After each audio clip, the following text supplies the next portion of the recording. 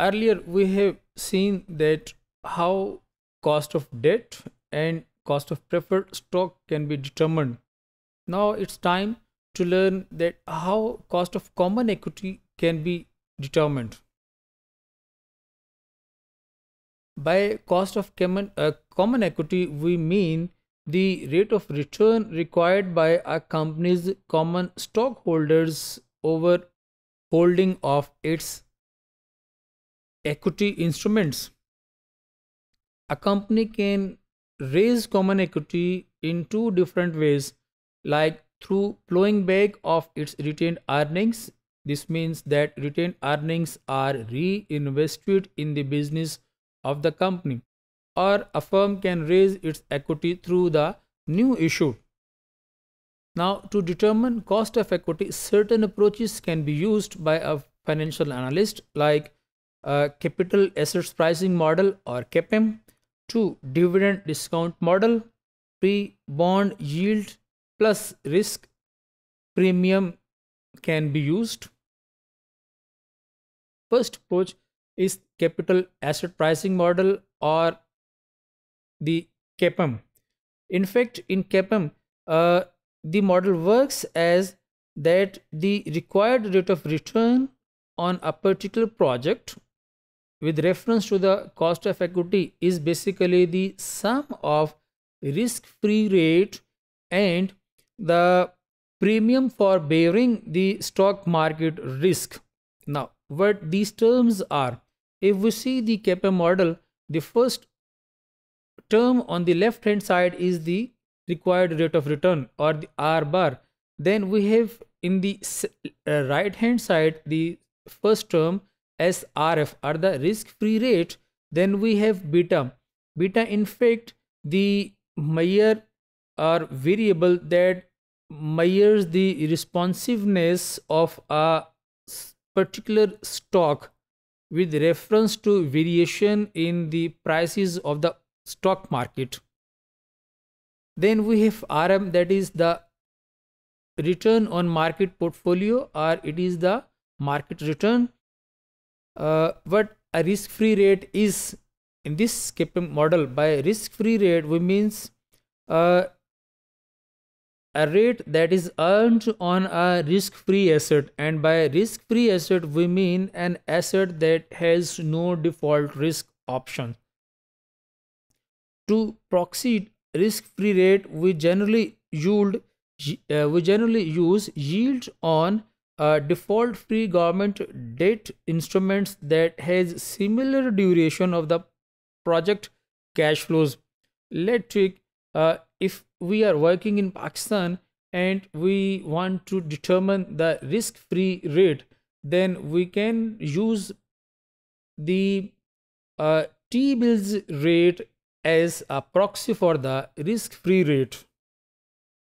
Now, the difference between market return and the risk-free rate is the equity risk premium, which is demanded by any investor for investing in the risky market portfolio.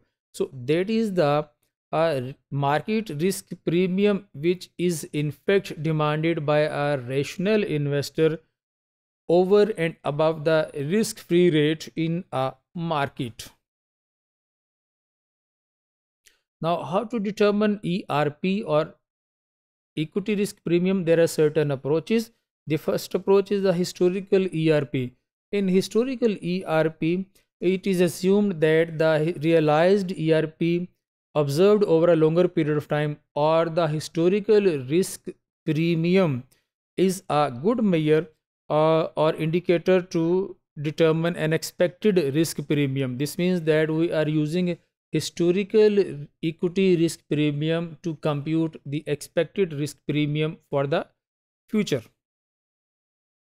Using the historical data, we determine an average rate of return on the market portfolio, and the risk-free rate in the country is then determined. This means that using these historical returns on the market portfolio, we are determining the market return or RM, and using the historical yields on T-bills, we are determining the risk-free rate. Uh, how to determine this ERP? These ERPs can be determined using average or arithmetic means, or these ERPs can also be determined using geometric means. Let's take an example to determine risk-free rate using the arithmetic mean. We see that in the example we have T bonds data over the past 100 years that an average is 5.4%. The arithmetic mean on market observed or RM is the 9.3%. Now, if we need to determine the equity risk premium, we need to determine take the difference between market return, which is 9.3%, and risk free rate, which is 5.4. So deducting 5.4% from 9.3% comes to 3.9%, and this is the equity risk premium that we determine using the arithmetic averages or arithmetic means. We can use also historical geometric means. In this example, example 2, the historical geometric mean for US equity of 4.8% to value Citibank as of early January 2006. So this is basically the market return RM. According to the Standard & Poor's, Citibank had a beta that is the beta of this Citibank or particular entity, which is 1.32, using the 10 years US Treasury bond yield of 4.38% to represent the risk-free rate. So this is the RF, which is 4.3%. If we determine cost of equity, then we add this risk-free rate to the risk premium, which is 4.8%, and the cost of equity is 10.72%.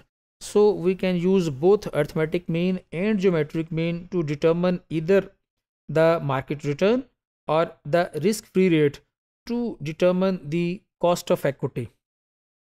The second approach that can be used to determine cost of equity is the dividend discount model. Dividend discount model that was delivered by the famous Gordon, which is also known as Gordon growth model. It assumes a long-term growth trend in the firm's earning because the model is based on firm's earning, and it uses the relationship between the value of an index, expected dividend, and a constant growth in the corporate dividends. So when we develop a relationship between these variables, we develop a model in which current price or P naught is equal to the dividend divided by RE minus G. Here G is the growth rate of dividend, RE is the return on equity or the cost of equity, D1 is the next period dividend, and P naught is the current market price of the stock. If we rearrange this particular equation to determine RE, then RE is equal to D1 plus D1 divided by P naught, and this is basically the dividend yield plus the G is the growth rate. So RE basically then is equal to the sum of dividend yield plus the dividend growth rate. Therefore, we can say that the ERB or equity risk premium is basically the difference between RM and RF that we are producing here.